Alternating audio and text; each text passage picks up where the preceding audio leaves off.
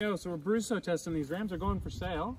So we're just checking them. So we only got these two little guys to do. The others have been done. So we want to just make sure they don't have any lesions on their nuts. So give them a little bit of a palpate. Make sure they feel symmetrical. Feeling the head of the epididymis, tail of the epididymis. There you go, mate. Sure you enjoyed that. Yeah. Check this little fella. He should as well.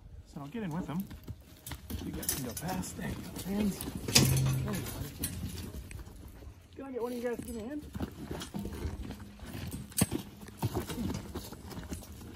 You can just kind of hold his head. I'll put my biggest, if you hold the head here, because I've got a bleed here.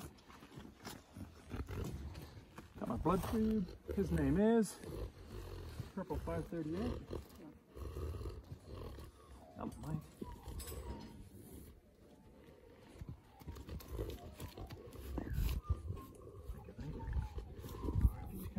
A little bit. What that's going to do is give me access to the jugular. So the jugular always lies in the same place. Oh, mate, this guy's interested in what's going on. Kind of pull the head that way, away from me. Pull the jugular. Okay, you're all right, mate.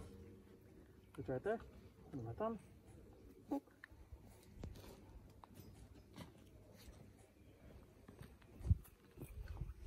There you go, son. Let him go. Hang on. Good. That's that guy done. This guy's number is Purple 559. Always use a clean needle so you don't get cross-contamination.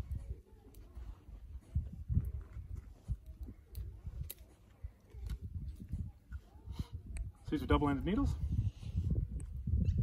Got a little condom on them for safe bleeding. Running kind of. How about you jump in here with me? You stay on that side. I'll stay on this side. You go on that side. And then if you just kind of hold his head a little bit towards you, if we go like this, then we get good access. Oh, nice. Good. I'm holding down the jugular. See what I'm doing with my fingers? That distends the jugular. Just right under my thumb. And I just come in over the top of it. Look. And boom, boom, boom. She bleeds into the tube.